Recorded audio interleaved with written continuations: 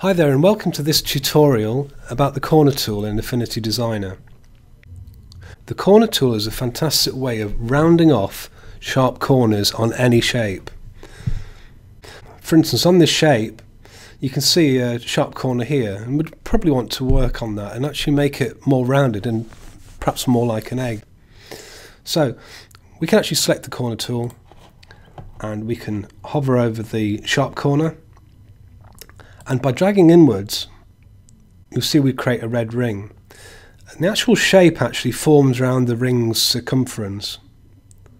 So you can move it to create more of an exaggerated rounding corner or more of a subtle rounded corner. You'll probably see that happen. If you release it, you can always go back and change this again and set it exactly how you want.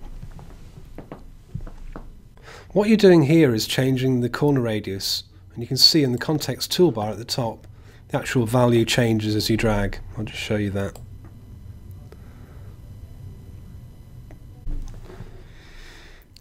If you'd like to define the corner size more precisely, you can actually adjust the setting on the context toolbar. So say we wanted a more precise 15mm corner radius, type in 15, press enter, and you'll see that the corner has changed in size. Incidentally, on the context toolbar you're also able to change the type of corner.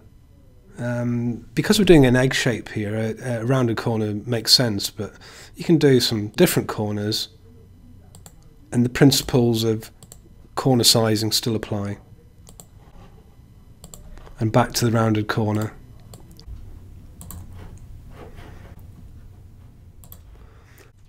Before moving on, one of the key features of the corner tool is that the corner radius is never affected by resizing. So in this example, if we select the shape and resize, constraining the aspect ratio with the shift key, we'll find that when we go back to the corner tool, select the corner, and you'll find it's still set to 15mm. One nice feature of the corner tool is that you're able to apply this rounding to the corners to more than one shape at the same time. So in this example we have 4 egg shapes, if you like, and they all have the sharp corners on the inner area in here. So we'll actually select them, and we can actually do a marquee select if you like. Apply the corner tool and then drag, and you find that all of the sharp corners are made rounded by the sizing on the screen or by using the context toolbar. And there we have it. If I do an undo, we can be selective about it as well, just individual selection, 1, 2, and then size again. There we have it. For geometric shapes, the corner tool can also be applied. To show a few examples, this triangle, we can round the corners off selectively.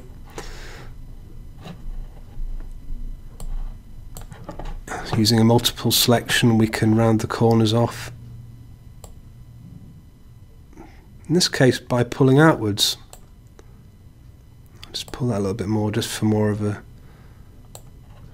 rounding of the corners. This arrow shape, we can just drag in there and round off. Even the end node.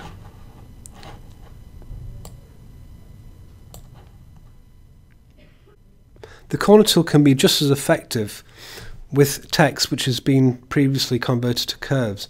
So in this example we've got some characters, and with a click of convert to curves we can then go to the corner tool and then selectively drag in to round corners